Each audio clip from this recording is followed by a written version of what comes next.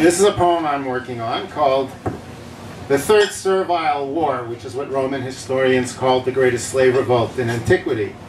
There's one sentence in there that says, Ordnung herrscht in Berlin. It just means, and order reigned in Berlin, which was an ironic headline in the newspaper that Rosa Luxemburg edited about repression shortly before she died. But that's just so you know what it means. So, the gladiators' first plan went south on account of the real oldest profession, snitches, and they had to bust out using kitchen knives and implements. But when they reached the slopes of Mount Vesuvius, Spartacus gathers slaves and shepherds from the surrounding latifundias, thousands of ex-slaves, soldiers, rebels. By next year, they are an army victorious in battle, and they march north until they can see the Alps. And they stopped there. Some said that Spartacus was from a tribe of nomads from Thrace on the far side of the Alps.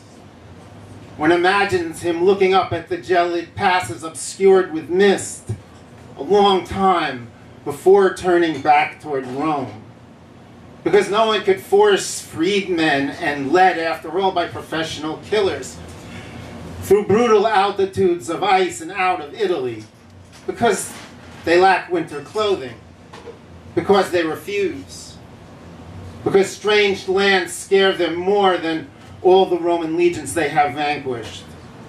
Or they want to visit Rome and cut off the viper's head. We don't know why they turned back. Perhaps choice is an illusion.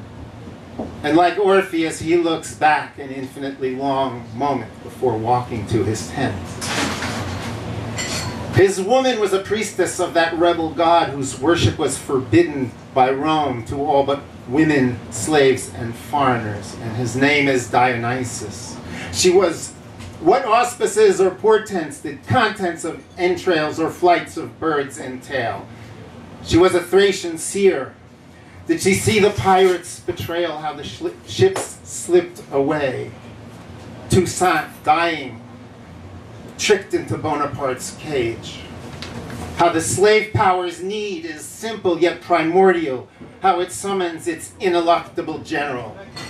Marcus Licinius Crassus with its rage, so that order reigns from slaughter, and Ordnung herrscht in Berlin. If I knew her name, I'd say it. Crassus, whose name we know, crucified 6,000 rebels on the Appian Way from Rome to Capua, to rot and reassure traveler and Roman citizen alike.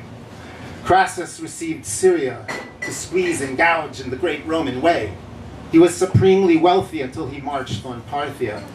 The legend of Crassus' demise is that the Parthians poured molten gold down his throat. Spartacus may look homeward, but a wind blasts him forward, even facing back.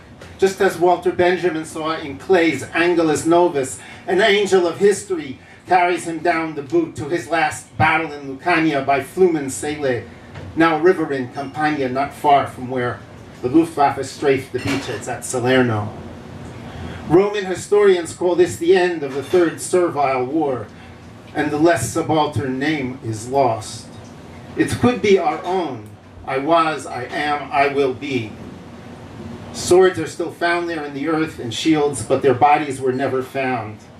If I knew why they turned back toward Rome, I'd leave the reasons in a place of honor, such as wherever a story like this ends.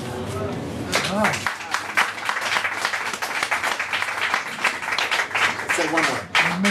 One minute. Okay. This is called Samba Reggae. It's about a dance from Brazil. Surdo is a drum, caixa is a drum.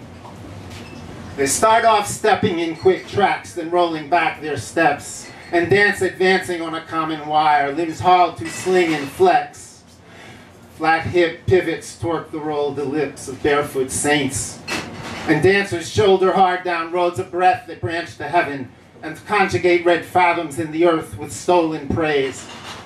Shoulders barely holding jittered legs, lengthened from the waist and chimed the nerves with gongs of feet, running to the torso of the sturdo in tones that round and shudder down and back the skin-struck floor, reaching long to conjure and to send, curtailing and uncoiling what love knows now before the song will end.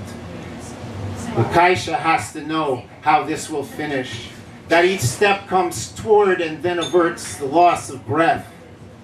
We dance with breath in flux and we diminish, but it's not yet time to end our dancing day. We turn and tread along the drum's ecliptic and stand at last in this, our true array.